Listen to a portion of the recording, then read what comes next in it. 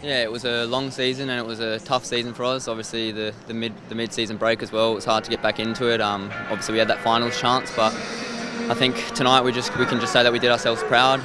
We did it for ourselves, more pride than anything, and obviously Pearman's last game as well. So it was nice to see him score, and it was a good send-off for him for his last game. He's a top pro, and we're very happy for him.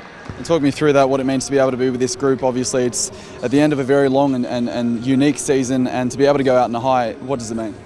Yeah, look, it's all we could do was just try and get the result tonight. Obviously, it's a shame not to be in the finals again, but the only thing we can do now is just regroup and look forward to next season, and hopefully get a better result next season. It was ultimately the winner. Talk me through the goal. It must have meant a lot as well. Yeah, obviously goals for me are far and few between, but it was nice to get on the score sheet, obviously, and I'll have to teach Coxie a few lessons, I reckon, about that number 9 forward run. But no, it was a good ball from Juki, and I think I just got everything on it, and I was lucky for it to go in, and I'm very happy to have scored.